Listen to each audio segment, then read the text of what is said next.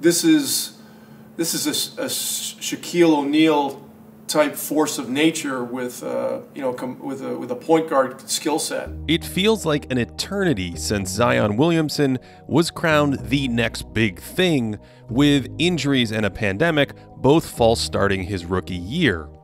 But with his feet wet in 2021, Zion is finally taking off. His entire offensive game is about blasting his way closer to the basket with that enormous frame. He's listed at 285 pounds, he may weigh even more, and yet he's quick enough to attack like a wing and burst into tiny gaps on his drives. Because he's so broad and powerful, when he explodes into empty space like this, he's nearly impossible to slow down. This is where he's so similar to Shaquille O'Neal, combining agility and size at oblique angles. He drives toward the sideline around Paul Millsap here, and Millsap's slide there would reroute most attackers, but Zion bursts through him like he's paper mache and finishes easily through contact.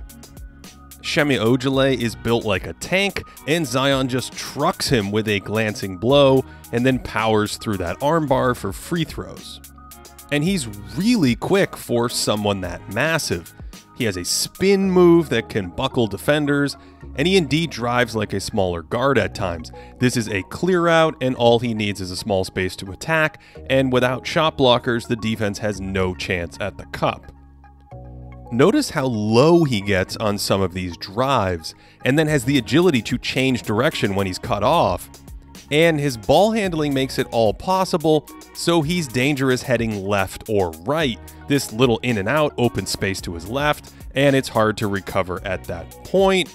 And he can also put it behind his back to get back to his right, and then he covers a ton of ground horizontally when he takes off. We often think about the vertical component of explosive leaping, but Zion kind of teleports horizontally on some of these, which takes him past a shot blocker. This allows him to take off from pretty far out. He almost flips that in before grabbing the offensive rebound, and these deep launch points can be unnatural for defenders to handle. Unnatural. He really likes to rope a dope through the legs like this and then explode, and he can get right even though he's so left-hand dominant. When defenses drop off him and send him right, he can spin back with that big two-footed broad jump into empty space. If you're wondering about jump shots, he takes them every once in a blue moon. The whole league basically wants him shooting instead of rumbling toward the rim. An incredible 90% of Zion's offense comes at the rim or from the free throw line, an unheard of number for a non-post player. He's basically playing basketball the way American Gladiators played that Powerball stage where you had to run up and drop it right in the cylinder. At the beginning of February, Coach Stan Van Gundy started setting tons of ball screens to spring Zion, and this has unleashed the Kraken because he now has a run blocker to help get him downfield. These screens are often sprints from the baseline and set well inside the arc, so there's less time for defenses to recover. He rejects the screen with a quick crossover, there's the space to attack, and it's over with the big man out of the lane. Compare this to a screen set much higher, where this defender can sag way off to get a better angle and stay in front of Zion, making it a tougher finish. Here, Lonzo Ball's going to flip the screen at the last second, creating another huge runway, and he can slither around defenders in the air, and few players want to stand in and take a charge against him. Since February 2nd, the Pelicans' offense has exploded with all these Zion-centric sets, posting a 126 offensive rating with him on the court, well outscoring teams by 7 points per 100. Van Gundy has off-ball tricks for Williamson too. As the roll man, he can catch an attack on the move, especially against drop coverage like this, where he's skilled enough to catch it, put it on the deck, and glide in different directions. Plenty of the Pel's offense is about hitting him on the move like this, where it's a dribble or two into space, and then really high percentage offense in the paint. Then there's his cutting. Most players spot up right here in this pick and roll action, but Zion follows the action to build up steam so he can do that. This is really tricky to defend because his man wants to help off the weak side, but Zion turns that into a rim run without the ball and then does all his normal stuff after the catch. Defenders are conditioned to close out to shooters, so instead of spotting up, he revs up the engines and can explode off 2 feet comfortably for damage around the basket. And these spot-up cuts catch players off guard and can cause problems. Look out! Zion gets to the rim so frequently that he's basically off the charts in the play-by-play era for restricted area shooting. You might be surprised to see that his field goal percentage is so close to league average, and that's partially because he's hurling himself into so many shots in traffic around the rim. And sometimes he doesn't always have great lift on these finishes. Remember, he's only 6'6", and he can expose the ball out in front of him at times. But he also is more effective than his percentages suggest because of his follow-ups.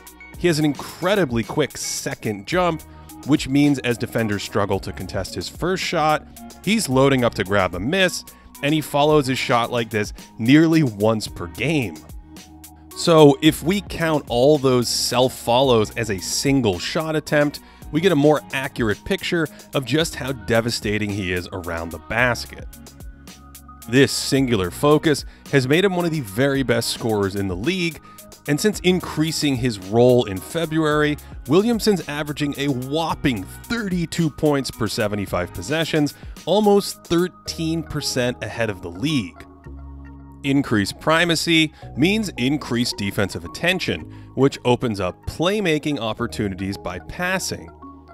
To become an MVP-level force, Zion's going to have to push defenses who load up on his driving game.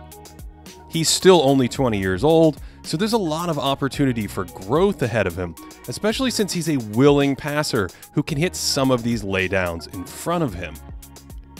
He gets Kemba Walker backpedaling here, and when help comes, drops it off. That was a bit off target, but the intent is still there. And right now, he's really left-hand dominant as a passer. He's stuck and misses Brandon Ingram here, but still flicks it southpaw to the corner in front of him, which sets up an open triple. This is more Zion ball, attacking a clear out with that slow roll into a sharp cross, and then takes the basic near side left to right pass instead of skipping it to the other corner. A big stage in his development as a creator will be accessing the weak side with skip passes as he sees heavier coverages, and I still think he's hunting for driving gaps before slowing down and processing the floor. This swing pass in semi-transition would put a ton of pressure on the defense. But there are some encouraging building blocks here. A willingness to look for cutters, for instance, and he surveys the floor patiently against an overload and finds a great option with the lob. On this one, that hang time gives him a laydown outlet, but again, the accuracy isn't quite there yet, and while it's unlikely he'll ever be a great passer, he doesn't have to be. He just needs to keep collapsing defenses with that driving game and hitting wide open teammates. The bigger long-term challenge for him, besides staying healthy, is becoming a positive defender. He's not completely lost out there, but he's still pretty wet behind the ears. He just watches this pass without much of a thought for helping, and if you thought, well, maybe he was mesmerized by Jokic, later in the game he's again hugged up to his man when he needs to help, and it's another late rotation. There's a hope that athleticism covers up these kinds of mistakes, but those recoveries have actually been rare thus far in his career. He's late to even match up here, and then instead of a great vertical presence, he's a matador. He was winding up to jump for a block, and he's had little presence as a rim protector because he really needs to time up his two-legged leap like this to impact shot attempts in the paint against most opponents. He's still learning how to position himself. This is a bit of a lull in awareness as he gets near the corner of the paint, and then a soft closeout for show. Here's another example where he doesn't realize he shouldn't chase his man to the corner.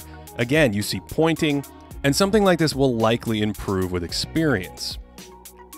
But I don't love his movement patterns. He kind of wiggles himself around a lot with his hands by his side, And despite dropping back here, his recovery to the pass is off balance and kind of a mess. Here's another one with a similar pick and roll coverage, and it's some stiff bouncing before lunging at the pass, losing his balance and giving up a three-point play. On this one, he sort of skips himself up toward the ball, but that's way too easy of a split, and it's another breakdown for free throws. Remember, Zion does have some agility. He's behind the action here after a screen, but decelerates early and recovers, although that's some wonky footwork at the end instead of squaring his chest to the ball. Because of his huge frame, navigating screens will probably always be an issue, and this is a concern with him switching onto wings, but his raw athletic tools help him against a ton of perimeter players, able to react and move with them pretty well on the outside.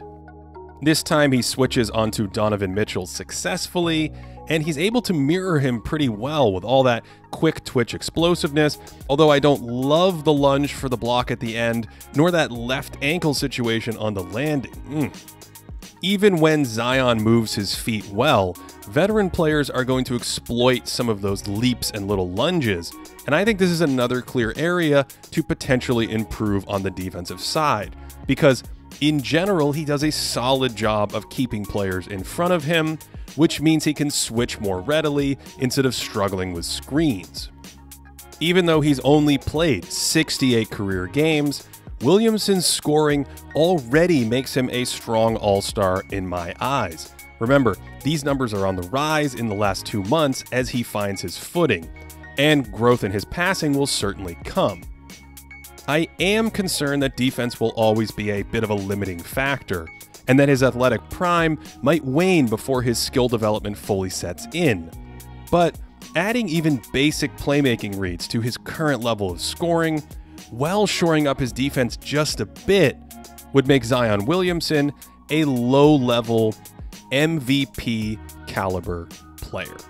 For more content and to support this channel, head on over to patreon.com/thinkingbasketball, where you can find extra videos, articles, and more. There's plenty more current content on the way, both on players and the 2021 season, but before that, we will wrap with the finale of Greatest Peaks next week. Hope you really enjoyed this one. Thanks as always for watching all the way to the end, and wherever you are, of course, I hope you're having a great day.